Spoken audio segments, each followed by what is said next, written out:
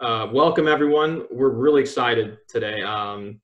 Happy to see everyone. I know it's been a difficult time over the last few months, so it's always great to kind of see everyone together again on a monthly basis, and we just get to share ideas and talk about real estate, which is awesome. So today, I'm thrilled to have Brian Hennessey. I personally have read both his books on commercial real estate. He also has another book for residential agents that want to learn how to transact in the commercial market as well.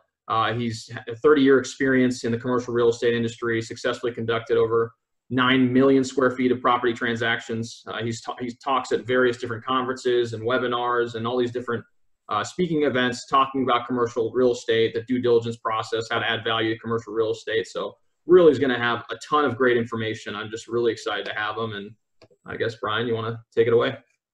Yes, thank you very much, Raphael. I appreciate the invitation to come on. It's a subject I'm pretty passionate about, so I would love to be able to teach you everything I know about due diligence in this short period of time. But I promise you that the time that you spend on the webinar today will be time well spent, because I'll give you some valuable tools to take with you to use in your own investing, or if you help others to invest.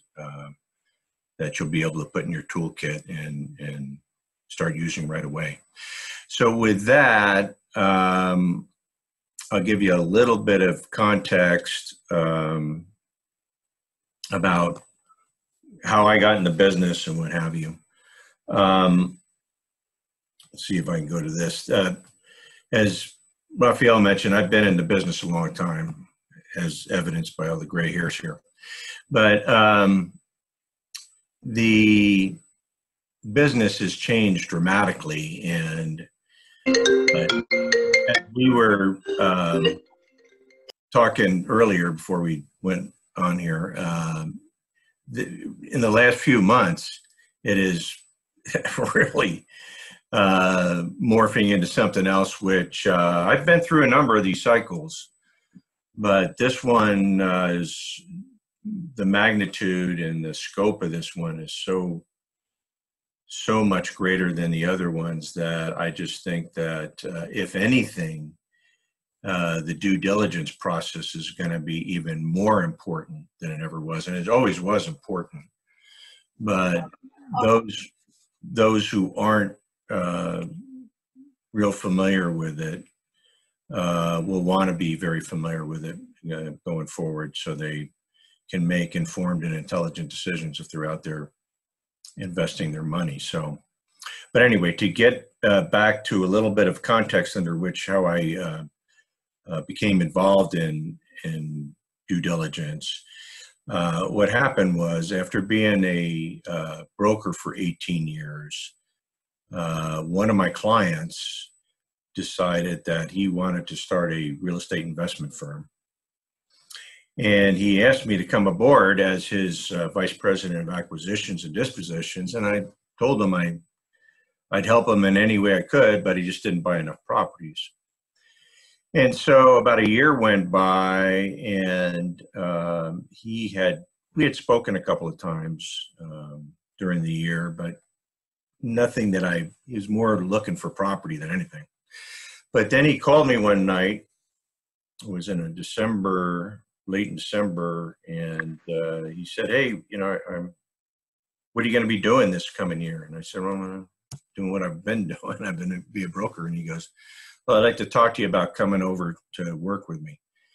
And I said, "Look, I told you before, you just don't buy enough property, but I'll help you as much as I can." He says, "No, I bought a lot of property." And I said, "Well, how much?" And he said, "About 500,000 square feet." I said, "Well, you didn't buy that around here?" And he says, "No, all over the country." And I said, "Well, what are you doing?" And he says, "Well, I just get going to where there's more bang for your buck, and it's not around here." He says, "But I want you to come in and talk to me, and I'll tell you all about what I'm doing." So I went in and I spoke with him, and he showed me what he was up to and what he wanted, where he wanted to go to. And he had some pretty grandiose ideas, and I figured, you know what, this guy's a pretty sharp guy. He was a CEO turnaround guy.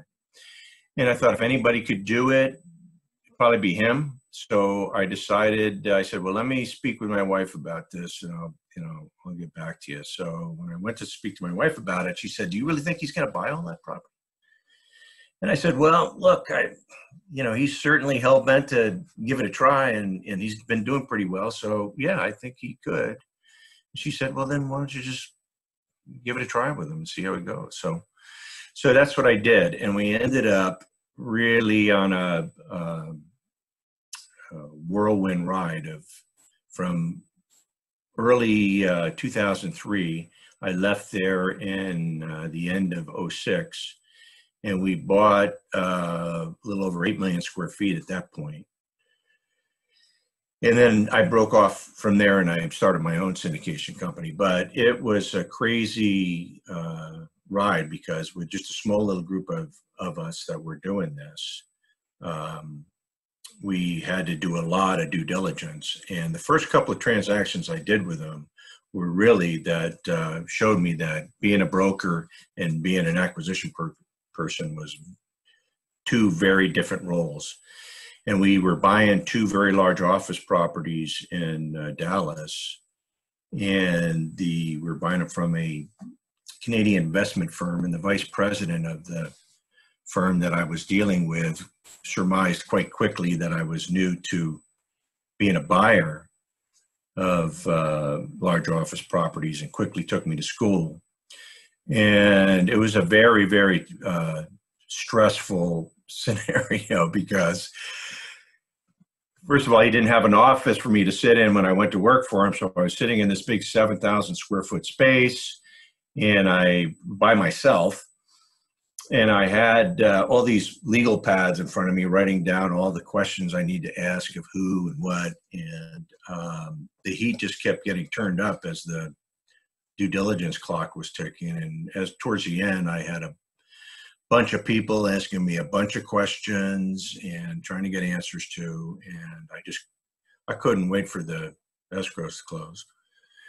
And then about 2 weeks after, I went into his office, and or actually 2 weeks, I went into the office, and one of the gals there said, hey, he wants to talk to you. I said, okay. So I went into his office. He said, have a seat. And I sat down, he got up and he closed the door behind him. And then he said, I just want to know, how you missed all that information on the two transactions we just closed on. And I was like, I don't know what specifically you're talking about.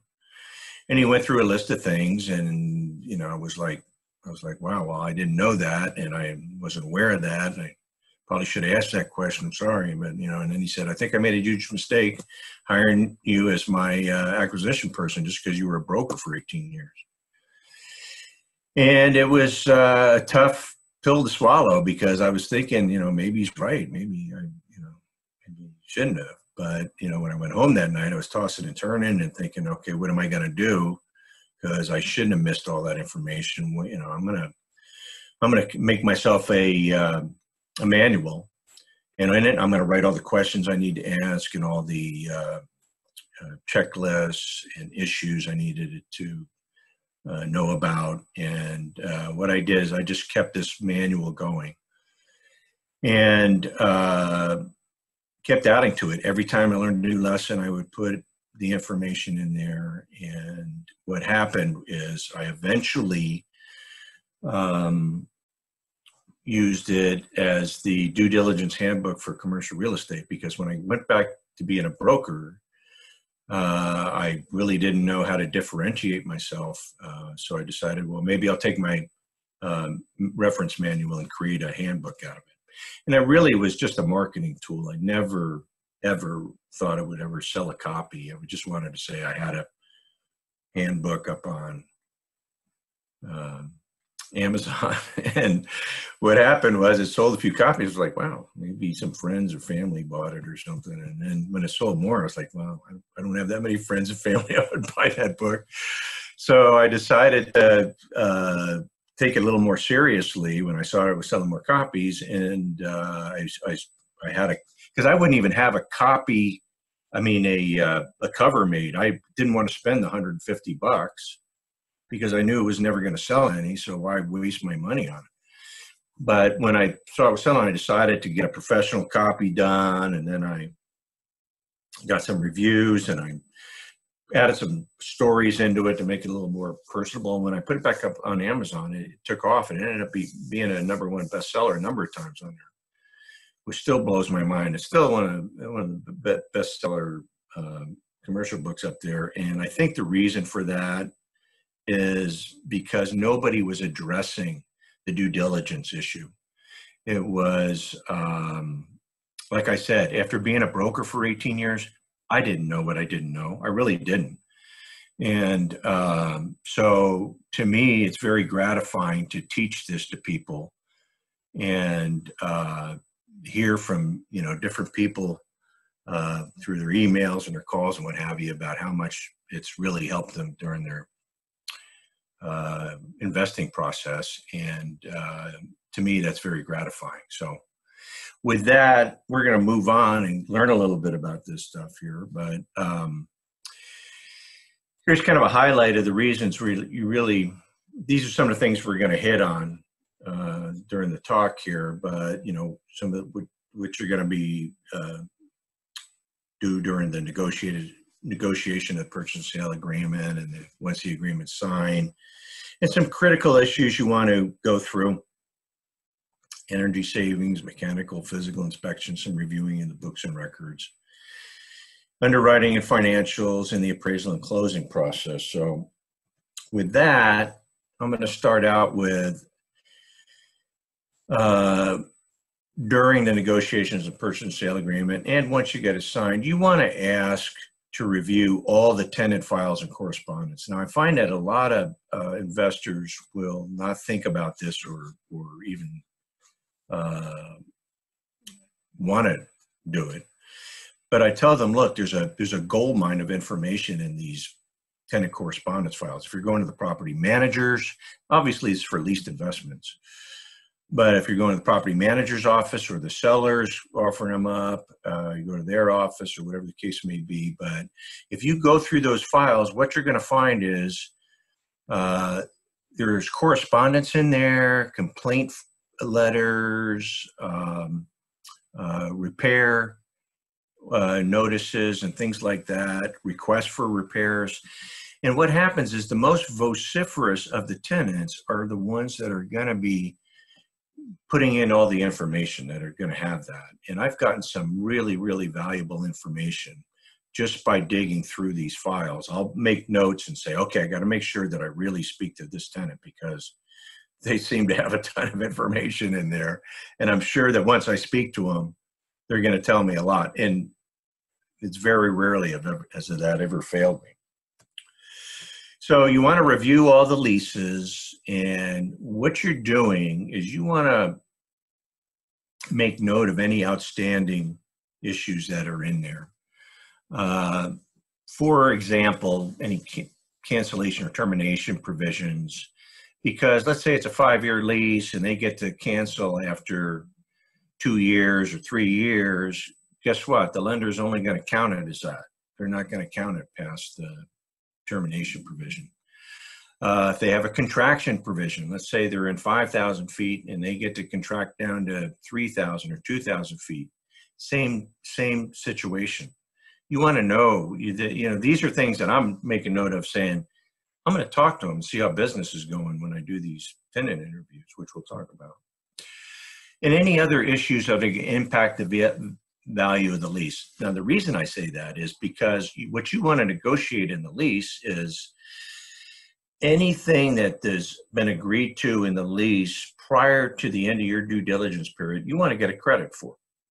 For example, if they have any free rent coming up, you want to make sure you get a credit for that. If they have tenant improvement allowances that are refurbishment allowances, you want to get a credit for that.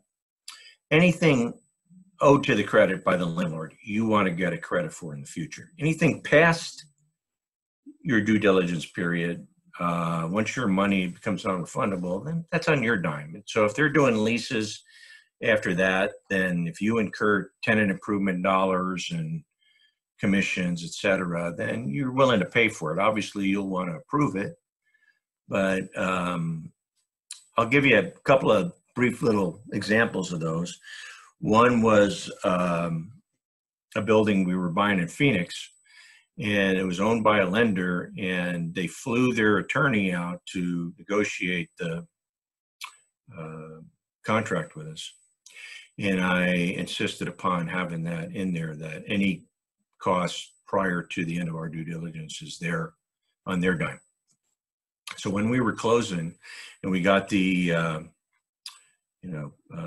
settlement statement, we're looking at it, and I said, wait a second, there's a big number in here for tenant improvements and free rent and real estate commissions. That's not ours, that's yours.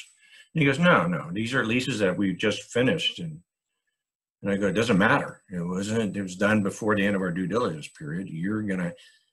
It's on your dime. Look at, paragraph 9, little a, little I, or whatever, right? And he goes, let me call you back. So half hour later, he calls me back. He says, you're right. I don't know why we would ever have agreed to that. It was $450,000. It's a big number, right? So another time I was buying a property in outside of Orlando, and Sprint had a full floor in there, and they had just renewed their lease recently. And I was reading through their lease, and I saw that they had a refurbishment allowance of $100,000 that they could use. So I called up the property manager and I said, did Sprint use their refurbishment allowance yet for the $100,000? They go, no, not yet. They haven't asked for it. And I said, well, we're going to be getting a credit for that, at the close of escrow. She said, well, if they don't exercise in they had another 3 weeks or something like that left. If they don't exercise, then we'll give you a credit. Well, they didn't exercise, so they forfeited their $100,000. But if they wouldn't have forfeited their $100,000 and I had closed, then I would have been giving them the $100,000. So these are examples of why you want to scrutinize very carefully what those are. Mechanical systems. Now, depending upon the type of property you want to, you're looking to buy, some of them obviously are going to be more involved, i.e. like the office properties where you got elevators and HVAC systems, et cetera. So you want to find out quickly, what are the deal breakers in these? If the HVAC unit is a chilled water system and it's a big, system, then you're talking a lot of money if you have to replace that, right? So you want to make sure that, if that's going to be a big number, if you're not going to get a credit, then or work something out with them, then you may decide you're going to blow out of the deal. Same with the elevators, same with other big ticket items for physical and mechanical issues. Now, I touched on this a little bit, but to me, conducting tenant interviews is the single most important source of information that you're going to get in a leased investment. Now, you're going to get pushback on this from sellers a lot of times. They'll say, no. You're not talking to my tenants. I don't want them knowing that we're selling the building until your money's hard, right? It's like, well, wait a second. I'm not buying the building unless I can talk to the tenants, okay? Because I want to know if there's any issues there. I want to know what's going on. What are you trying to hide? Well, I'm not trying to hide anything. All right. Well, if you're not trying to hide anything, then it shouldn't be a problem with us talking with your tenants. Then at that point, a lot of times you'll end up negotiating which tenants you're going to be talking to. Now, obviously, you want to talk to the bigger ones, the ones that are coming up for renewal in the next 12 to 18 months. Any ones that you had seen if you've already gone through the tenant correspondence that have major issues in there or have had issues in the past. But I will tell you that once you start interviewing tenants, you will agree with me that It is the best source of information because many times the tenants that are in the property, they've been there longer than the people that own it. They know more about that building than the owners do. And I've had sellers tell me, how do you know all this stuff? I didn't even know this stuff. And I'd say, because I interviewed the tenants. You probably didn't ask them the questions that I did, right? But I've actually passed on deals because of information that I found out about from the tenant interview. So you don't want to pass on this opportunity. And if they push back really hard on you and say, no, absolutely not, I would look at that as a red flag and say, they're hiding something. Because I can't tell you how many times I've talked to people that bought properties that said, well, I asked and they said no, so I bought it. And then the 20,000 foot tenant in there went bankrupt 6 months later. Yeah, they didn't want you to find that out, right? Because if you were talking to them, they probably would have told you they're in financial trouble, or you would have gone in and saw 8 people sitting in a huge square footage, and that creates red flags right there, right? Hey, what's going on? How come you guys doesn't look like you're using much of the space? Well, we're in financial, straps here right now, and I don't know if we're going to make it. Well, okay, well, now you're not probably going to would take them off your, put them in as a potential vacancy coming up, right? So these are the things you want to find out during your tenant interviews. Here's one that I really, really stress to people that you want to make sure you do, and that's spend time at the property. Now, what I typically will hear is, well, I do. When the inspectors are there, I go there, and I go, no, that's not what I'm talking about. What I'm talking about is you want to go there at different times of the day, different days. You want to go there the first thing in the morning. You want to go there, noon, evenings, weekends. You want to see how this property operates. And depending upon the type of property, it's going to tell you a lot, because you're going to find out about the tenants. They're coming and going. Let's say, for instance, it's an apartment building. Well, if you're there and all the cars are parked in there, well, you're going to see what kind of cars are being parked in there, right? If you go there on a weekend or evenings or whatever, you might see people hanging out in front that wouldn't be there in the morning or midday, right? It's going to give you a pretty good indication of how the property operates. If it's a retail building, you'll see how the parking works. Is it overparked? Is there too many cars in there? If it's an office building, or are there vagrants? If it's in the city area, coming in and using the facilities the first thing in the morning, are there people, teenagers or something, hanging out in the parking lot on the weekends? It's a good party spot right there. There's a bunch of stuff you can find out about it by going there at different times. So you want to go there and find out what's going on in the different times, and you'll be amazed. You will. Interview the vendors and the contractors. Now, remember I was telling you, going through the correspondence files, the tenants correspondence files, take note of any, if there's any invoices in there, like if there was an air conditioning vendor that was in there, get their contact information. Anybody else that was working in there, ask the property manager, ask the seller, hey, do you have any invoices of things that you've had repaired here? Why do you want to do that? Because when you call these vendors and contractors, they're a wealth of information. I would call up and say, hey, we're in escrow, we're buying this property right now, and I was wondering, could you shed any light on the HVAC units, or what kind of condition? And you'd be surprised if they're looking at you as a future customer. A lot of them will tell you all sorts of things, like, oh yeah, there's more than half of those units up there, they're just barely working. I'm constantly up there putting more Freon in there, and they need to replace those. I just keep milking those things, but you're going to probably replace at least half of them in the next couple of 3 years. And it's like, whoa, or the elevator maintenance person, like, no, these things are, this thing is in constant need of help. You're going to need to do some work for these things to keep them going. Roof maintenance. Obviously, you have physical inspections when you're doing this, but when you're talking to the guys that have been working on it for years, you're going to get the real story, you know. So don't pass that opportunity up, because they can really give you some valuable information. Here's one that I really like to stress and emphasize, and I can't overemphasize it, is when you are doing your due diligence, you want to make sure that you are documenting all the communications, okay? What I mean by that is, even if you have a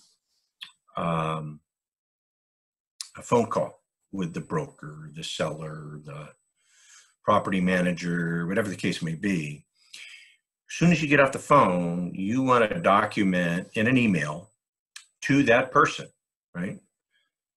As per our telephone discussion, you will be getting me the backup information for the tenant release, lien release forms on that suite that we discussed, and cancel checks to the contractor, and the brokerage commissions, et cetera, right? Why do you do this? Because you've got so many things that you are following up on and looking for, that it's hard to keep track of them, even if you're writing them down. And not only that, I would always CC whoever my team members were, whether that be the real estate attorney, the people, the accountant, whoever was working on my team, I put them on that needed to know about this, because you have more people that are on top of it. And then a few days, 4 or 5 days before the due diligence period is up, you're scanning all your emails. Oh yeah, I never got that information, so I put a call in. Hey, I never got the cancel checks on that, or lien releases. If we don't get that, we're assuming we're going to be getting a credit on that. Well, not so fast. This is what happened. We still have a dispute with the contractor or the tenant or whatever, and then say, okay, that's got to be resolved. Before we close, that has to be resolved. A lot of times they'll resolve it. Sometimes they don't, and you get a credit. But let me tell you something. If you're not asking about it and you're not aware about it, and it slips through the cracks, good luck trying to get them to respond to it. It's a lot tougher. So make sure you develop that tracking system. Once you make it a habit, it's easy. But it's going to save you a lot of headaches and heartache. I tell people at the very least, even if it slips through the cracks, at least you've got email showing you tried to get that from them. If you got to go into a court of law, you can say, Your Honor, I asked in 2 or 3 different emails, and they never got back to me. Oh, really? Okay, well, it shows that you made an attempt, but they were unwilling to provide, right? Now, here's one. Oh, I wanted to share a little story to emphasize about interviewing the vendors too. Let's go back to that so we know what we're talking about. I forgot that story. I forgot to tell that story. I'm going to tell it real quick. We were buying a hotel. And it was a pretty large hotel. It was 377 rooms from a very well-known hotelier, international hotelier. If I mentioned their name, you would recognize it immediately. And I told them that we wanted to go walk all the hotel suites. And they said, absolutely not. It's way too disruptive to our guests. We're not going to do that. Well, I'd never bought a hotel before, so here I am. I'm interviewing the vendors and everything, and one of the vendors I was talking to said, there's a lot of rooms out of service here due to mold issues. And I said, no, I didn't know that. And you know how many hotel rooms are out? And he goes, no, we don't, but I know there's a lot of them. I said, well, thanks for sharing that. So I immediately called the person that I was negotiating the deal with, and I said, listen, I just heard that you have a bunch of rooms out of service in the hotel. And if we don't get to walk each and every one of those suites, I'm canceling escrow tomorrow. And he said, okay, fine. So we ended up walking all the suites, and we found out there was 55 rooms that were out of service due to mold issues. And when I was walking in those rooms, I will tell you, there were some that I was afraid to walk into because there was black fuzzy stuff on the walls from the mold. So people have told me, oh, you would have got your money if you had, and I go, maybe, maybe not. My guess is it probably would have been years later. Who knows what we would have settled for? But since they knew it was an issue, we got $2.5 million, right? And we didn't cost us $2.5 million to fix it. So, but don't let them talk you out of not walking all whether it's the suites,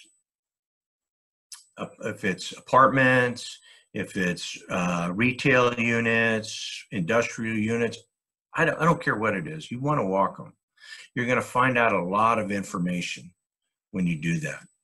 How many tenants, how many people are in the space, what kind of condition it's in. Let's say it's an apartment building. Okay, well, if there's a lot of apartments there and there's, let's say 50 plus units or 100 units, and you're walking them and they don't want to show you a couple of them, well, you know, this has happened to me where I walked in and I found out, I said, no, I want to see the vacancies too. I want to see everything. And we walked in and one of them had smoke damage. And a bunch of the appliances were taken out and doors were taken off, and it probably would have cost $50,000-$60,000 to put the thing back into shape again. You know, the other one had mold issues, water damage and stuff. So those were 2 units in a complex that were just out of service that they didn't fix, right? So that's why you want to go through them and check them out. When they're really adamant about it, usually I would consider that a red flag. It's like, no, there's something going on here. I just don't get a good feeling about it, you know.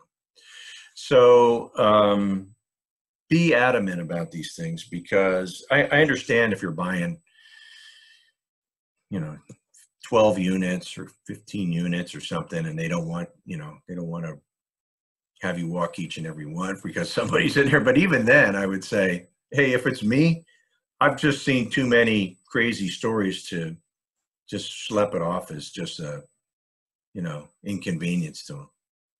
That's just the way I feel about it. So here's one that I always call it cheap insurance, the building measurement verification. Let's say you're buying a little building and the seller says, oh, it's, you know, 8,422 square feet. Okay. Well, do you have any building plans or anything that you know, give us? No, we don't. Just go have them measured. Okay. Have the thing measured. Have somebody out in the field measure it. The bigger the buildings are, especially office buildings are always fluctuating in square footage because it has to do with in the markets, sometimes they'll artificially deflate the add-on factor or inflate it if it's doing better. You know, it's also the BOMA standards. BOMA standard verification has changed over time. Sometimes you can pick up some additional square footage from that. So it's well worth spending the money just to have somebody come out and field measure it, especially if they're going to give you the BOMA standard measurement guide that it comes with, that shows all the measurements. Because then when you go to sell it, you just hand it to the new buyer and say, look, we had it measured BOMA standard.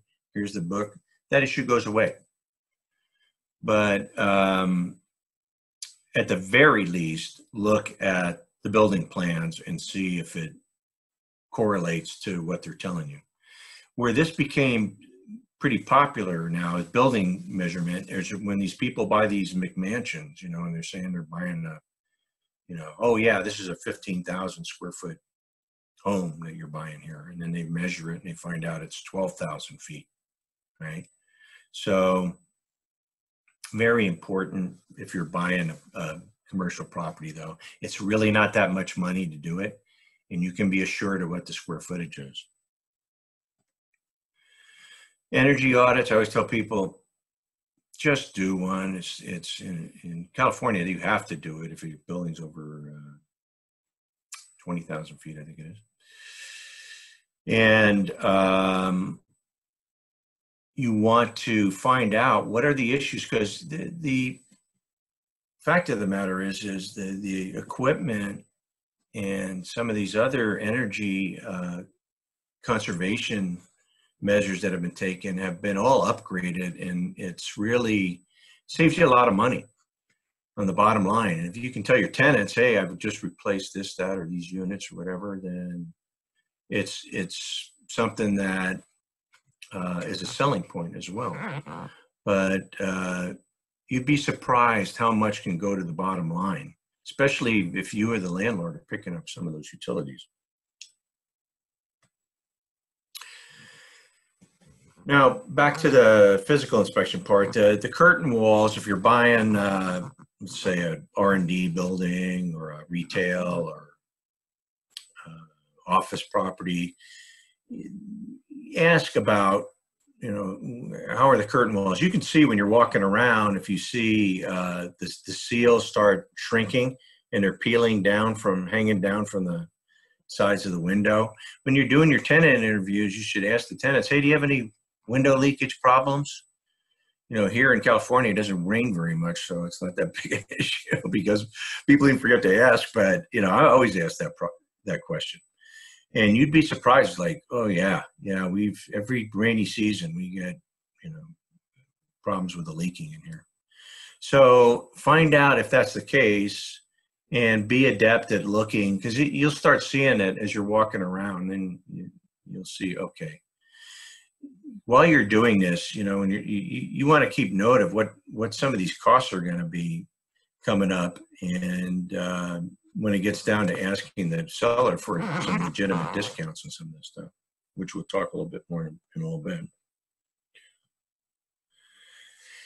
And some of these properties, such as the office, are going to have fire and life safety panels. And this is a very expensive retrofit. If you have to put in new fire and life safety panels per code, this can be an expensive item. These get very expensive, and if it's not up to code, you want to find out when was it last inspected. Can you get a copy of the report? Are parts still readily available? Check to see if there's a new compliance for more updated panels that have to be put in. Sprinkler retrofits as well. Some of the municipalities are requiring properties to be retrofitted with sprinklers, which can get expensive. And you want to know what that time frame is. You want to put it into your financial analysis if you have to do it. And you want to go down to the local municipal building department and ask them, hey, are there any code violations? Are there any upcoming code compliance issues that the property is going to have to comply with that I should know about? And sometimes you'll be surprised. They'll tell you, yeah, we have this or that, or here's what's going on. Yeah, there is a code violation that we're still waiting to get the compliance certificate on. So you want to know about these things. Anything going on in the area that we should know about? Highway expansions or things that are going to affect the property. Property documents. Okay, this is one that can easily be overlooked when you're purchasing a property. We talked a little bit about asking for the building plans. Building plans can save you a lot of time and headaches. And if they're tenant build outs, you want to make sure you get the plans on the tenant improvement work, any of the mechanical stuff that's been done, any letters of credits, warranties that are going to be transferred over. I've got in the book a due diligence list and a due diligence document checklist that you can use to go through these things. But what ends up happening is a lot of investors will just forget to ask. And then afterwards, they'll call up the seller and say, hey, I forgot to ask you, do you have the building plans for the building? No, I've even heard them say, oh, we don't we threw them out. We don't own the building anymore. Like, oh my gosh. Sometimes you can go down to the city and they'll have a copy. But I've also seen people that went down to the city and they go, no, we don't have them. So make sure you ask for this stuff. If they're the bigger buildings, they have operation manuals. They have all the security codes to access the systems. And so you really want to make sure you're asking for this stuff while you're in escrow. Like we just talked about, these things here. Equipment manuals, maintenance records, really important. I mean, these are things that you don't think about until you need them. And then it's like, oh no, we don't have that. We never got that from them. You know, then it's like, oh, you wish you had. Talking about ground leases here a little bit, only because, not that we do a lot of them, but should you get involved with one, you want to make sure you've got ample time to get everything, or do all the due diligence you need to do. And here's something that people forget about when you're doing ground leases. You've got a disinterested third party that's getting ground lease payments, right? And they don't really care, but the lender's going to want an estoppel from the ground lessor. And sometimes these are from 20, 30 years ago. The original developer and his partner are long gone. They got a bunch of heirs that have it. And now you're going after 15, 20, 25 people that need to sign a estoppel certificate. Let me tell you, I've been in that scenario before. It's maddening because some of these people haven't talked to each other in 20 years, and you know, trying to track them down, and it's crazy. So whatever you think you need time wise, you know, if you say, oh, we only need 30 or 45 days, no, I want 90 days or 60 with the ability to extend out 30 in case we need it to get more signatures and all this other stuff taken care of. So just make sure you're aware of that. I see people get backed into a corner during these things, and it's like, whoa. So let's talk a little bit about this underwriting and financial analysis. I've been bringing it up periodically, but you should be, as you're going through your due diligence, tweaking your financial analysis of it as you're collecting information and vetting it out. Because, as I always say, very rarely is a property worth the same at the time you sign the agreement than it is at the end of your due diligence period. That's because you've had the time to go through and collect all the information on the property that you need to collect to really get the true value of it. You know, I always like to emphasize that, you know, you make your money on the buy, you realize the value on the sale, right? So if you're not on top of this stuff and you own it, and it's like, oh my gosh, I wish I would have known how much I would have had to come up with. I've seen people have to go back to the lenders or the investors and say, you know what, I didn't realize that it was going to cost this much on the fixing this up or redoing this space or whatever, the common areas. And then what happens is they'll go down to the city and they go, oh, you have to comply with all the new codes for ADA and all that stuff. So you have to redo all of those things. Well, they weren't counting on doing all the bathrooms or what have you. So now they're looking at another $40,000, $50,000 that they didn't have plugged into their budget. So let me tell you something, your investors aren't too happy with you when you go back to them and you've got a cash call starting out, right? Or the lender says, what do you mean you don't have? Now all of a sudden they've got some new rules that they're putting upon you that you were hoping not to have to comply with, right? So anyway, very important. Just remember, whether it's you, your client, whatever the case may be, you're constantly updating your underwriting and your financial analysis. So by the time you get to the end of the due diligence period, you've got a pretty good idea of what you're looking at from cash disbursement. And not only that, if you're going to go back and you're going to ask the seller for a discount on the pricing, okay, you better have a legitimate reason to go back. You don't just go back and say, hey, you know, I went through my due diligence and there's I'm going to need 150 grand off this property. Why? Well, because I need a bunch of stuff. Yeah, like what? Well, just stuff, bunch of stuff, mechanical. They don't want, believe me, sellers don't want to hear that. But if you go back and you have a very itemized list of items that need to be taken care of and the cost associated with it, they're a little bit more open-minded about it. And doesn't mean they have to be happy about it, but as long as they're legitimate. And I'm not saying you're going to get your full amount every time, but it opens the negotiation. And I've gotten much more than I even thought I was going to be able to get once I was able to, go through it with them methodically and be able to explain to them, hey, these are numbers that I was not counting on when I made the original offer. And now this is not making economic sense based on this.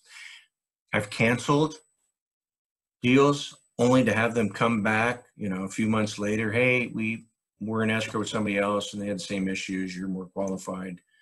We want to sell it to you. Not at that price. I don't want to buy it now. The embers have cooled.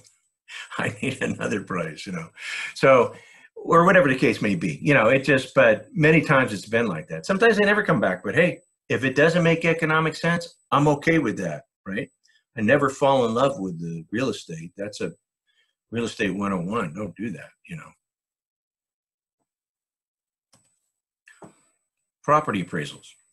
Here's where I see a lot of people they cross their fingers and that, I don't know if that was a question or not, but yeah, it wasn't. Okay. So property appraisal, this is what I tell people. Be very proactive with it. Now, let me just say as an additional comment to this, now more than ever, you better be proactive with it. Why? Because let me just tell you something. All the years I've been doing this, appraisers, they get very gun shy. Okay, they are the famous whipping boys and girls of the business, right? The lenders like to point to them. You appraised it at that number, whatever. Right?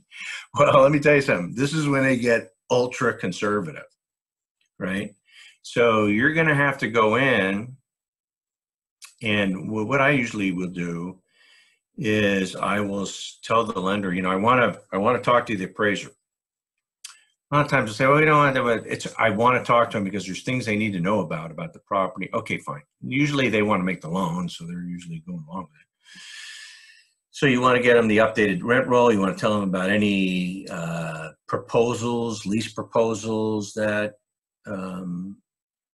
may be on the table, or you're talking about that you want them to take that under consideration. Recent sale and lease comps in the area that they may not know about that are so recent that it may not be in the records. Any cost-cutting measures you're going to implement, any additional income you're going to be able to generate and derive from the property once you implement these things that you want to implement. Anything that's going on in the area that would justify and shore up your comments about areas improving. Here's what's going on. There's a new thing going on over here. This is happening. This is the trend over there. This is becoming a very trendy area for that. And this is a new project that's going to be built over here in the next 12 to 18 months. You go to them with all this information. Guess what? They're thrilled. Why? Because you're doing a bunch of their homework for them.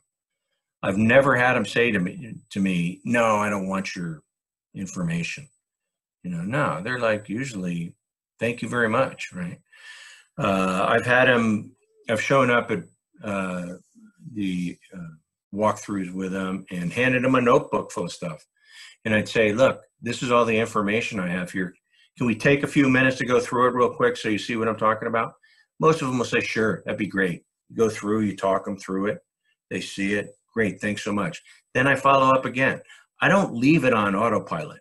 You have to be on fighter pilot, okay? Because what'll happen is if they don't have all this information and they're just going by comps that are in the, CoStar or wherever they're going into to get them. And then the lender gets it and they go, hey, you know what? We told you we could lend X, but now we can only lend Y.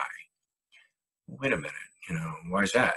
All right. So you want to be able to, and here's the other thing. Now that you tell the lender about everything that's going on, they're saying, now I see what you're saying. You know what? We're going to go back to the appraiser and get him to make it a higher number. Well, sometimes that's not an easy thing, right? So I say, be very proactive. If you are, I promise it works out more times in your favor than not. It really does. And they love it when you're providing information that makes their job easier. So you want to assume nothing, okay? If you're assuming anything, you have to assume there's a bunch of problems. But here's what I would say about the closing statement. The closing statement is where I see a lot of investors leave big money on the table. And I understand why, because they're exhausted. They're usually doing this not as their regular, business. They're doing it as their side gig that they do when they invest, and they're doing it, in between doing their work. And they've got all these things coming at them, like the inspections and the reviewing all the information, tenant interviews, appraisals, loan applications. They're besieged by information. So what happens is they're drained. By the time they get to a closing statement, all they want is this thing to be over with and closed. Well, this is just the time you need to be tapping the brakes and say, wait a second, let's take a close look at this settlement statement to see what's on here. And what happens is there's some sellers that are very adept at loading up their credits. And you need to go through them, scrutinize them, question them. Where's the backup on this? No, I'm not paying for these association fees that you paid for. I'm not doing that. If there's any termination fees in the service agreements, you need to pay those. I'm not picking those up. I want 30-day cancellation on everything. So I have the ability to go rebid, right? And you'd be surprised what you'll find on there. Well, I told you a couple of stories on it, but you really, really want to be looking at this carefully. And I always suggest, if you have somebody that that's adept and knows what they're looking for on it. This could be your accountant if they're real estate savvy. It could be a property manager, asset manager, even real estate attorneys will know. Then you have them look at it and say, do you see anything on here? One of the ones I am always seeing is I'll look and I'll see lender legal review, $6,000, $7,000 for what? To look at the leases? Come on, that's a lot of money. Let's eliminate that, or at least discount it. I need to cut it in half. I'll start with that. And you'd be surprised how many. Okay, fine. Let's just do it. So, really, really important. And if there's the other thing I didn't touch on here is if there's inventories that come with the properties, that could be air filters, lighting supplies, spare parts, all sorts of things that you'll see. Depending upon the size of the building, some of them are actually quite extensive. Rooms full of, air filters and lighting and stuff that adds up to sometimes tens of thousands of dollars. I bought a property where they took a $50,000 air conditioning condenser that was a spare part out of there. And I said, wait a second, because I always I try to get it all in the purchase and sale agreement. But if it's not in there, I'll take a picture of their building engineer's office or storeroom and make sure I have a picture of all the spare parts and everything. Then you go there prior to the end of the due diligence period, 4 or 5 days or whatever it is before, and say, hey, what happened to all these spare parts that were in here. I need them all put back or I'm going to get a credit. And I send them off the photo of the storeroom, you know. And most of the time they want to get the deal done, so they just put it all back. But it could be, you know, if it's a retail center, maybe it's seasonal decorations or something like that, right? Those can add up. And there's all sorts of different things. So you want to make sure that you're watching it after all this stuff. Because if you're not, they're not going to be warning you, hey, did you check this out? No, they're hoping you're just going to get it closed and move on. And it's no longer their problem, you know. So make sure that when you get to this point, you're at the closing statement, slow down. Take a look at it, scrutinize it, make sure that you're comfortable with every single item that's on there, that it's not a debit to you and a credit to the seller. So get this stuff right, which is like anything else, like riding a bike. The more you do it, the better you get at it. It starts coming natural to you. Each property is different, each seller's different, so you're going to learn from each one. But I always say it's you can have major setbacks by not doing this properly. And maybe you're buying a building, maybe you shouldn't be buying. Never should be taken lightly. And we already talked about scrutinizing. And I already talked to you about assume nothing. That's where you get into trouble. That's where I see people get into a lot of trouble. But they were such nice people. I didn't think they would, you know, it's the old trust but verify. You know what I mean? And then, like I said, if you assume any thing, you assume there's problems waiting to be discovered, because there is. I bought buildings that were, you know, 2 years old that had problems. You know, so you just have to make sure that you're paying attention.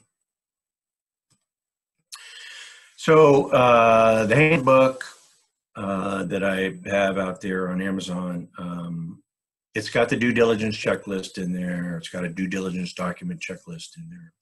And it's got a sample tenant questionnaire, which I use to send to tenants. Obviously, you'll have to modify it for whatever type of property it is, right? But questions are similar.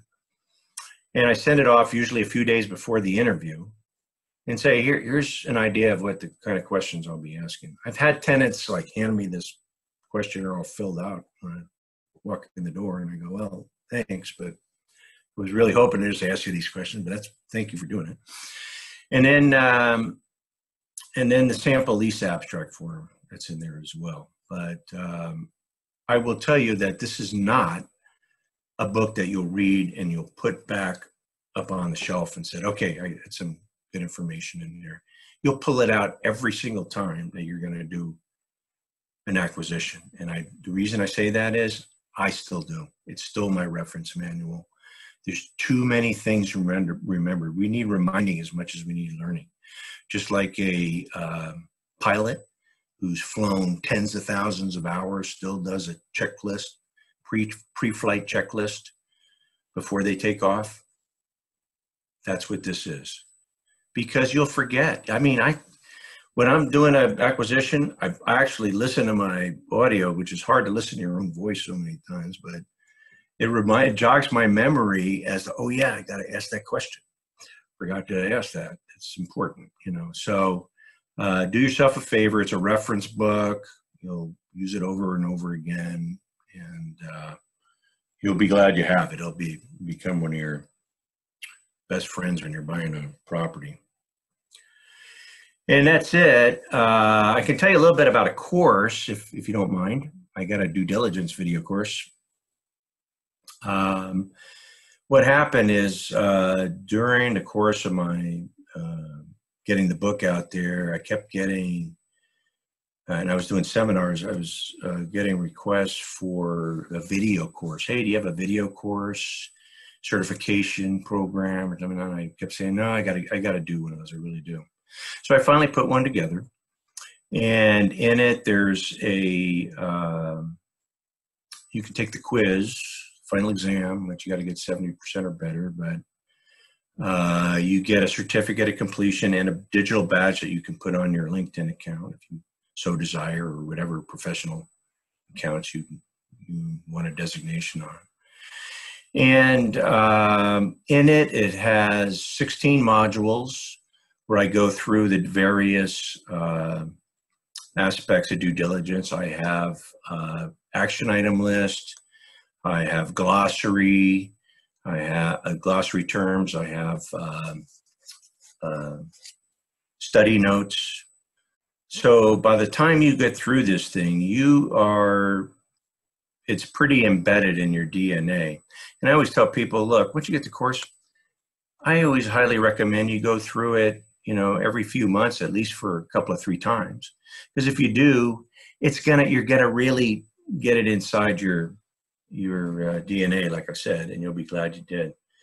And there's a few different options on there that you'll see. You have to go to courses.impactcoachingsystems.com. That's courses.impactcoachingsystems.com.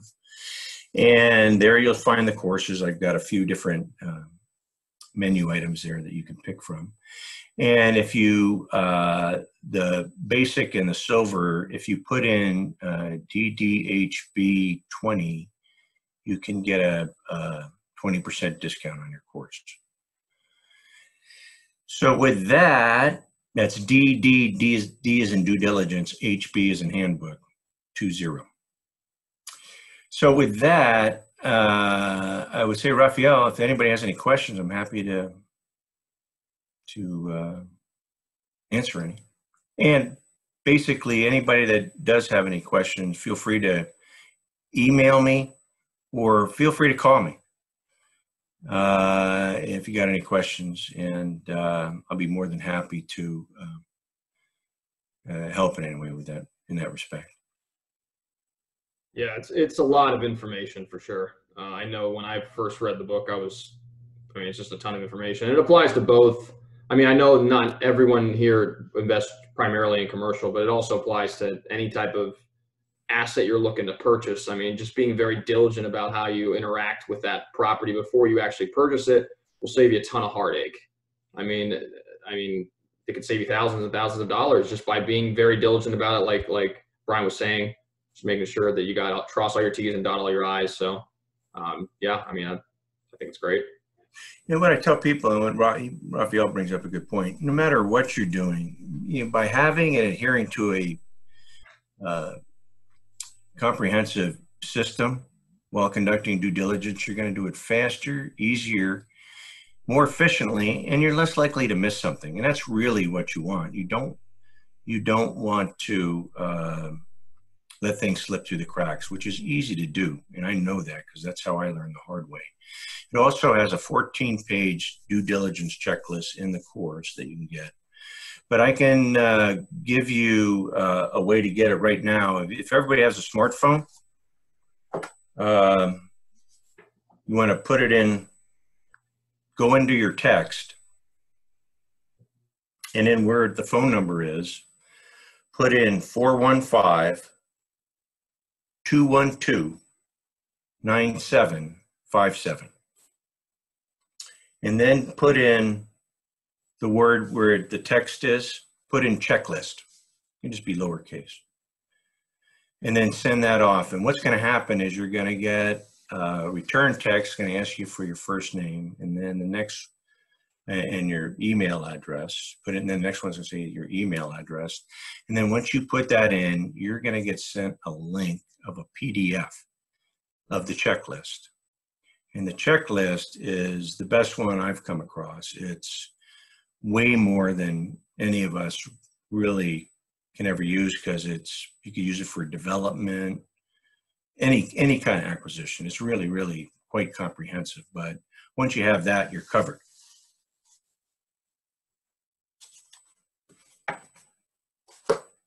So, anybody have any questions or comments or? It was a ton of information, but I think it was awesome.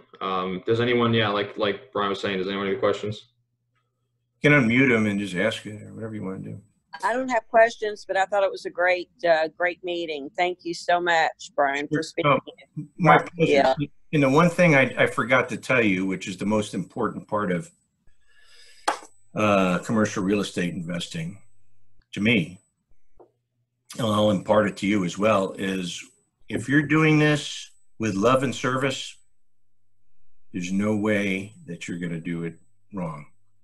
And the reason I say that is because people pick up on that so quickly, especially in today's world. You know, and I just tell people, if you're serving God by serving others and you're out there doing this with love and service, they see that you have their best interest in mind.